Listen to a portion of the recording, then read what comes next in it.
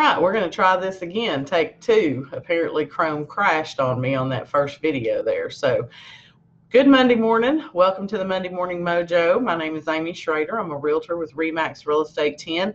Today we're going to talk with you about 6 reasons why a buyer may not be choosing your home. So if your home's for sale, you're not getting any offers, you may want to pay attention. Or if you're thinking about listing your home in the next couple of months, you definitely want to pay attention so that you're not making these same mistakes, okay? The first reason I'm going to give you are your listing photos, okay? Now, we have gotten to the point where most agents in our area are using a professional photographer to go out and take listing photos. But I did say most, not all. So if you're talking to an agent about listing your home and you say, okay, well, when are pictures going to be made? And they pull out their cell phone or their 35mm camera and say, oh, I'm ready now, are you? You may want to think about getting another agent out there, okay? Most agents in today's world are using a professional photographer. So if your agent is planning on using their own cell phone or their 35mm camera to take pictures, I would suggest you talk to another agent. And I can tell you from personal experience, this has been a couple of years ago. I had a house, the seller had come to me, they had been listed previously, and they had been listed with this other agent for like 6 months, and they had no showings, they had no offers. And I say no showings, I mean, they might have had 2 or 3. But I looked at the pictures on the MLS, and they were horrible. I mean, the house looked so dark and dungeon-like. So I gave them some tips on this is kind of some things that we need to do to get it ready. We got the professional photographer out there, and the pictures were night and day difference. And within a couple of weeks, we had their house under contract. So the listing photos do make a big deal. Even when we're in a tight market where we don't have a lot of inventory, you've got to make your house stand out so that people want to come see it. So make sure that your agent is using a professional photographer. The second reason buyers may not be choosing your home is because of clutter, okay? And you hear people talk about this all the time, declutter, declutter, declutter, declutter. But people apparently don't understand really what that means. You can't have so much furniture and stuff in your house that people can't visualize themselves living there, okay? So, you know, if you've got too much furniture in your house, invest in a storage unit, have a yard sale, do something to get rid of that extra furniture. Don't have stuff just sitting, you know, hodgepodge throughout the house. Everything should have a place and everything should be in its place. And if you don't have a place for it, then it either needs to be, you know, thrown away, donated to charity, or sell it in a yard sale, do something with it. The third reason would be because of pet smells, okay?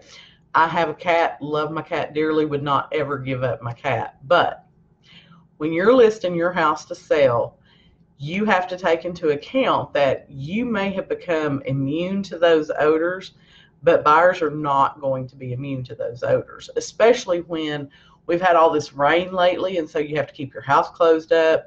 Pet smells tend to stay inside, and they're going to absorb into your curtains, your carpets, your couches, things like that, things that you may not think of. So cats especially can be a challenge because of a litter box. So if you have a cat, I would suggest that you're cleaning that litter box out on a daily basis. Like before you leave for work, scoop it up, take it out.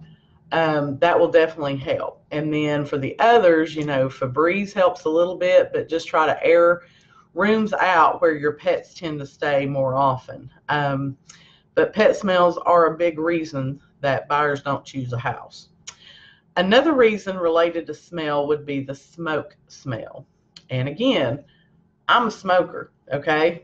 Some of y'all may not know that, but I am a smoker, and I get it. You know, it's your house. You want to smoke in your house. But if you want to sell your house, you're going to have to start going outside to smoke, and you're going to have to air your house out really well to get rid of that smell. And I'm going to tell you, that hit home for me several years ago. The first house that I owned, I smoked in it. Ain't going to lie to you. And ended up moving out of that house and moving back into a duplex where, you know, I wasn't allowed to smoke inside the duplex. So I had packed up all my clothes and totes and stuff and moved them to the new place. And then as the seasons changed and I went to pull my clothes out of these totes, I was amazed at how they smelled. Okay. So you become immune to it after a period of time, but the smell is definitely there. So if you're thinking about selling your house, I would definitely encourage you, you know, even if it's 2 to 3 months away, I would definitely encourage you to go ahead and start going outside to smoke. The house I own now, the first thing I did was have my patio covered, so that when it rains or snows or whatever, I still have a covered place that I can go outside and smoke. So smoke smells will definitely affect a buyer wanting to purchase your home. The attention to detail is another factor. And what I mean by that is, what does your front door look like? Do you have cobwebs in the corners, around the doorbell? Most people, if they have a garage, are coming in and out of their house through the garage, and they never actually use the front door. So look at that, because that's usually the way the buyer and their agent are coming into your house.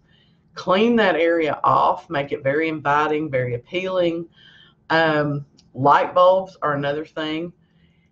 I hate when I go to show a house and I'm flipping light switches and like half the bulbs are burnt out.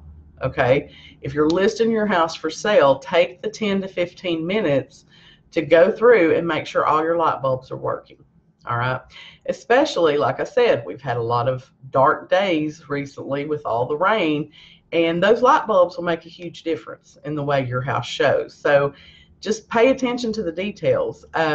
What do your vents look like? What does the return look like? If it's coated with dust, then that's probably not going to be a good sign for your buyer, because they're going to think, okay, well, how well are they really taking care of things in this house?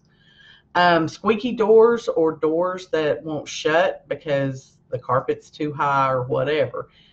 Again, it's just little things, but pay attention to the details, because if you pay attention to the details, the buyer's going to notice that you did. All right.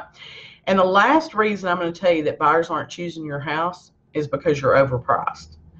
And we see this a lot more when it is a seller's market. People say, well, you know, I've heard that inventory's low, so I want to start up here, even though I've told you that comps are here. And usually it's a $10,000 to $15,000 difference is what I've seen in my own dealings with some sellers. So listen to your agent and don't overprice your home, because overpricing your home is going to mean you're going to be staying on the market. And the analogy I like to use is, it's kind of like bread, stale bread. You know, when bread first goes on the market, you're at the market price and it will sell. But sometimes you've got too much bread, and so, you know, it's nearing the expiration date. What does that grocery store have to do? They have to deeply discount that bread in order to get it sold, so that they don't have to throw it away. And the same thing is going to end up happening with your listing if you price it too high initially. You're going to have to drop the price actually below the market value in order to get it sold, because in a time when inventory is tight, if a house is on the market for 60, 90 days, buyers think, oh, what's wrong with that house? Why isn't it selling? And then you have to make it a bargain before buyers are going to jump on board and actually purchase the home. So I hope you have found this helpful. 6 reasons why a buyer may not be choosing your house. If you're looking to sell, please give me a call. I'd love to work with you and help you get your home sold.